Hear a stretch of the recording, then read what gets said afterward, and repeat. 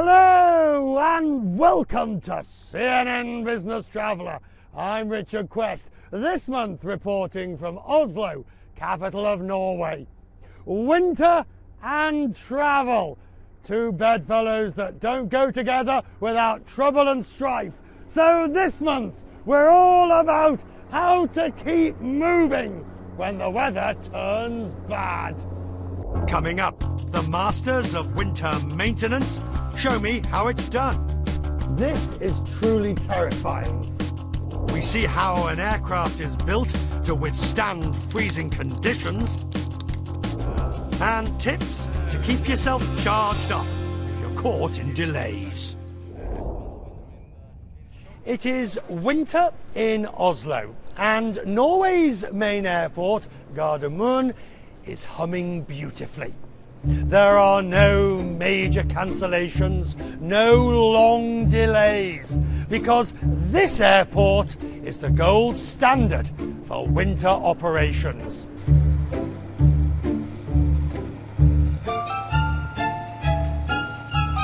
A synchronized dance on a challenging stage, elegant choreography, military timing.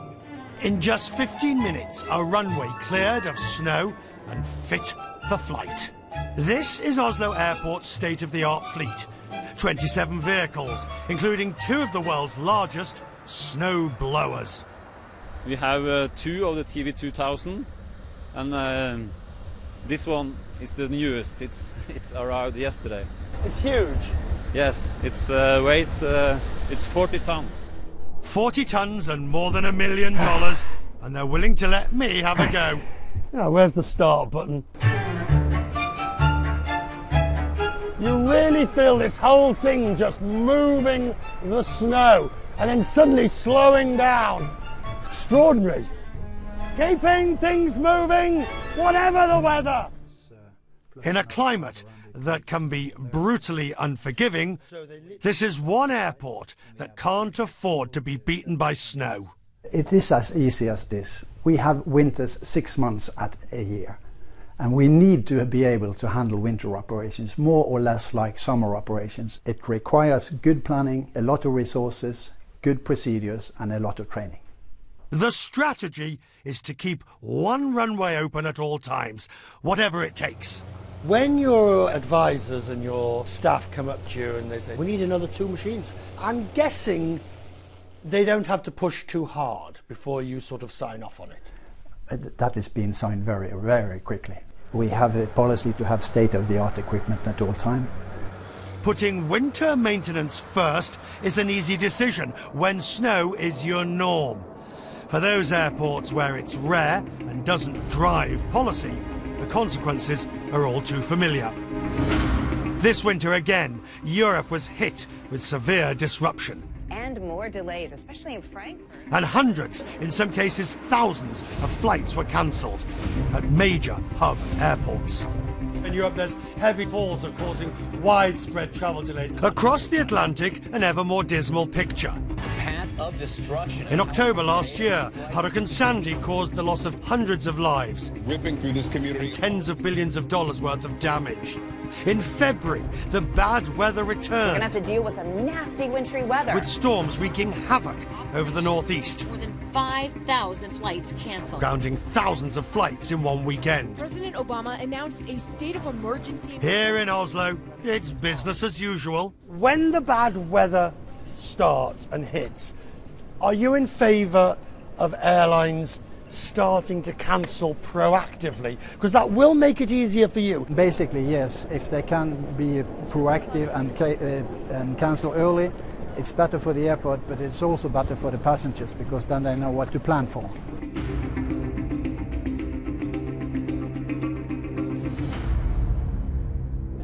By the time the ploughs do their business, everyone's been prepared for hours.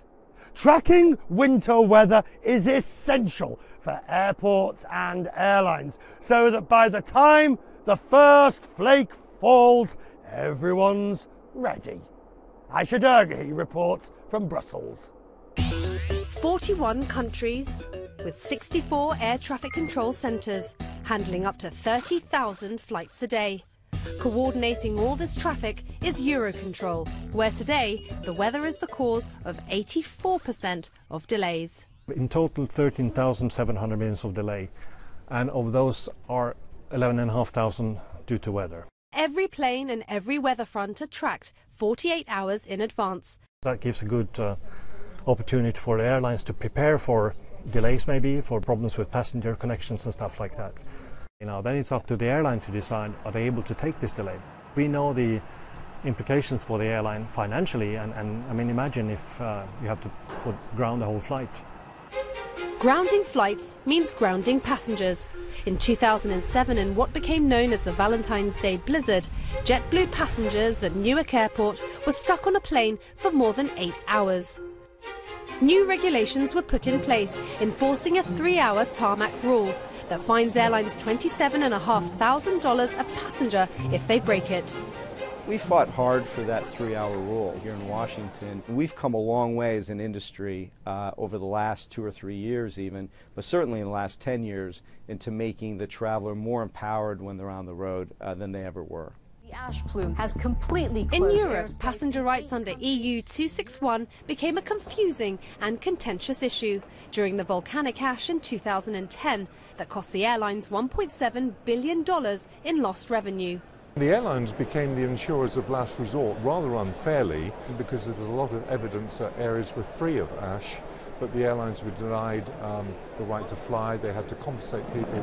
Now, under the terms of EU 261, the passenger rights, as I understand them, are that they must be looked after, the passengers, in the care and assistance. That could be meal vouchers, drinks, coffees, all that sort of thing, but not compensation. Lessons were also learned here at Eurocontrol, where they now have better communication between airlines, airports and air traffic control with its crisis centre. We have not had the same disruption in bad weather since 2010. Airports have invested a lot of money in extra de-icing equipment, snow clearing equipment, so their ability to react to adverse weather is much better than it was back 2009-2010. After the break, the runway's cleared, and now we de-ice the planes.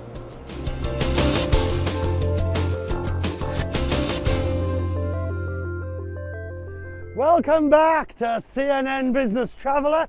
We've seen how they clear all the snow from the runway. Now let's see how they de-ice the planes so they can fly. We have the nozzle that you control with a joystick. Ice, building up on the wings and tail of a plane, is downright dangerous as it disturbs airflow during takeoff. Like this. Right. Now we are set in a de-icing position. When the temperature drops below 3 degrees, the trucks are called in to pelt the plane with antifreeze. So that actually moves the nozzle. Yeah. This moves the arm. Got it? It really isn't easy, is it? No, it's it takes some getting used to. With trepidation, Sorry, you're right. I make my way gingerly towards the aircraft. This is truly terrifying. Here I am with a large piece of machinery heading towards $50 million worth of aircraft.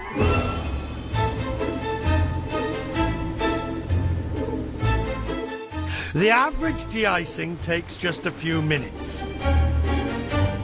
Now, in reality, how much more would that would be enough? Yeah. My attempt takes a lot longer, but I'm told not bad for a first go. The amount of technology on the ground to handle bad weather is extraordinary. And the plane itself, of course, is designed to fly in the most extreme circumstances, as Aisha Dergahi explains.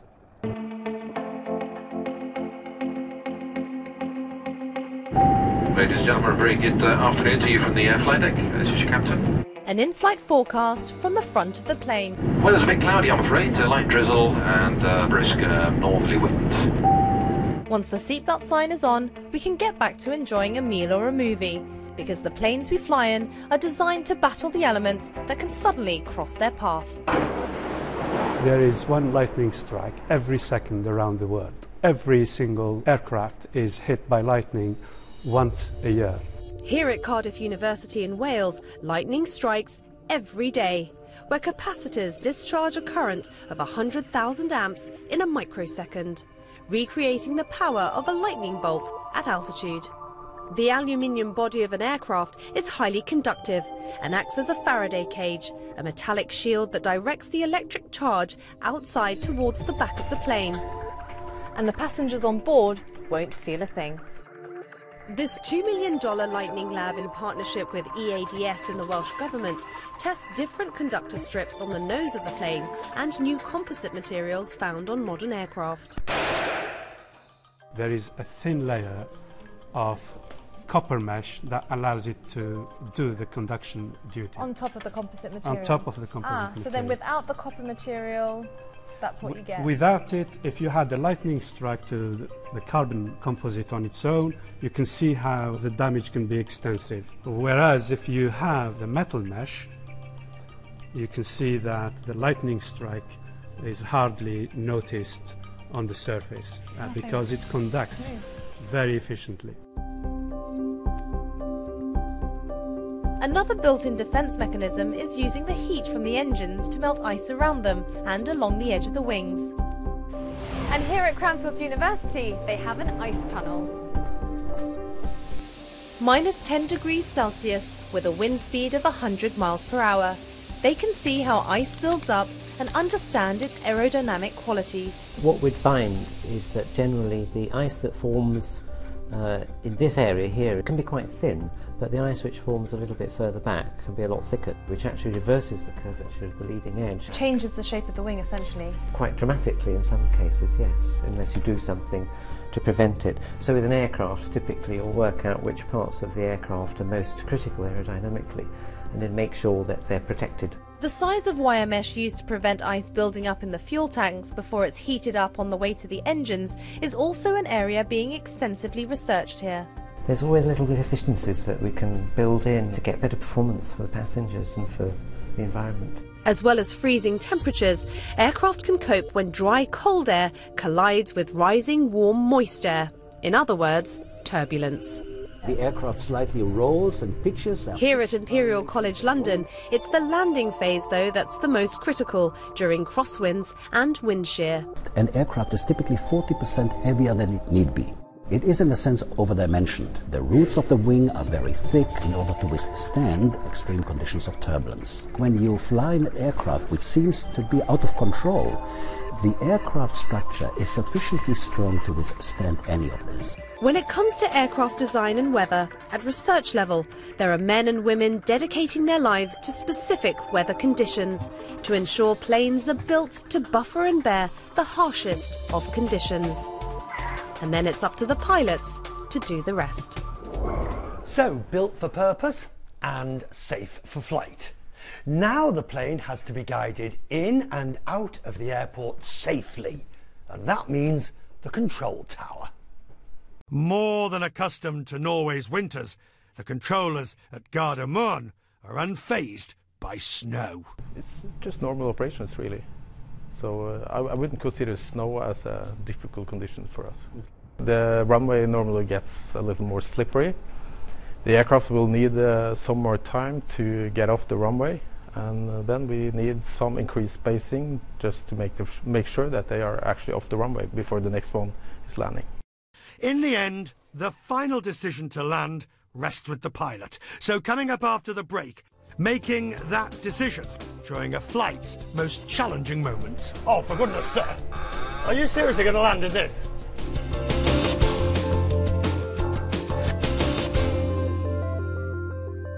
Welcome back to CNN Business Traveller in Oslo. Here they have mastered the art of handling bad weather. For the pilots, though, there are different challenges. They may have taken off in the heat of the desert and are now landing in the depths of winter. And then they have to do it all over again, possibly in reverse. So I've come to the simulators to learn how pilots learn to handle the really rough stuff.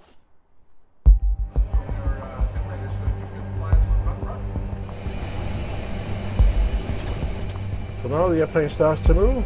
At the CAE simulators, we're practicing takeoff and landings, the most dangerous moments of flight. V1 rotates, and you rotate the airplane up to the flight director. What are the major challenges in bad weather? Icing conditions is of course to make sure you don't get ice on the wings or the engines. Where are you going to land again? How is the runway conditions? Are you able to stop the airplane? But we have all kinds of information here you need to fly in cloud conditions or nighttime, in snowstorm, blizzard, what have you. All right, I don't see any runway. At this stage, most pilots will disconnect the autopilot and auto-throttle and land himself. We've upped the ante a bit here, and we are now bouncing around. Yes. Are you worried yet? No, but I'm working hard. Oh, for goodness sake. Are you seriously going to land in this? At the moment, yes, I will try to do this. At what point will you change your mind? Because we're still on the glide path. We have the speed we're supposed to have. In the last seconds, Captain Peterson makes the decision and aborts the landing. So now we'll do a go-round. It is unsafe for this stage to continue landing. The art there is not the flying, the art is knowing to do the go-round. Oh yes. And not to continue thinking, I've got to do it, I've got to get in. After circling once, he makes a second attempt, factoring the wind, air temperature, aircraft weight, and most important, runway conditions. A failure to land now means sending us to an alternate airport. Did you ever have any doubts on that one? No, not at all. Of course you get a little bit more tense because you have to work harder and you have to be sure that you are able to do what you already have learned. So don't be afraid. Buy a ticket anytime.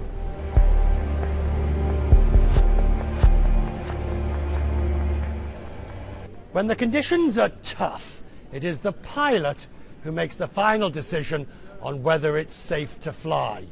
And when they decide to stay on the ground, it's not long before the effects are felt right here in the terminal. Passengers, sometimes thousands of them, all waiting for flights. Here are some tips on how you can help yourself to be the first one out.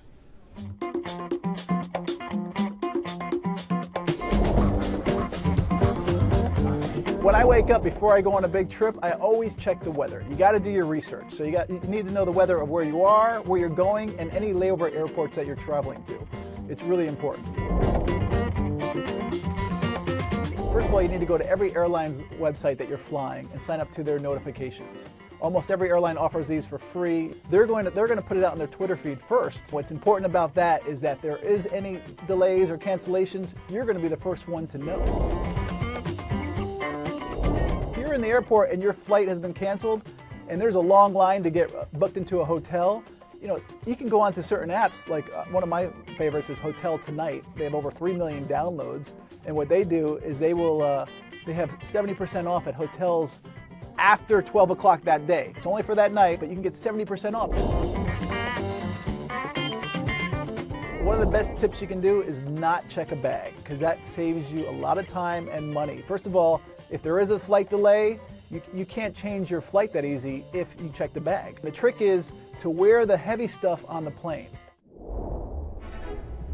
Oslo, a capital that spends up to half the year under a blanket of snow, turned to its advantage on the hills overlooking the city. This is what you call a layover. This is Oslo Winter Park. Just 20 minutes from downtown, it has 18 slopes and caters to skiers of all levels. The great part about skiing here is that you're skiing amongst the locals. The bad part is some of them seem to have been born with skis on their feet. It's often just when you're relaxing, having fun, that the batteries die on you. Which brings us to a final set of tips. When the battery dies, whether because of the cold or delays. And you need that little bit of extra juice so you can tell them what time you'll arrive. There are various options to give you a boost. Let's try some of them out. So take the AA one. It's straightforward. This is the emergency charger. It's a bit fiddly. That red light is on. Oh, once the connection's in, you're off. And it's working. Cheap, easy to pack, and you can pick up a AA battery anywhere. This one is from Duracell. You have to remember to charge it up. That goes on there. It is charging up. Fast and efficient. Just remember, you have to recharge it, or it's nothing more than a paperweight. Then we have what could be the most promising. The wind-up charger. At first blush, I really liked this. It seemed to have it all. I've not managed to get it enough charging. It just doesn't seem to be doing anything.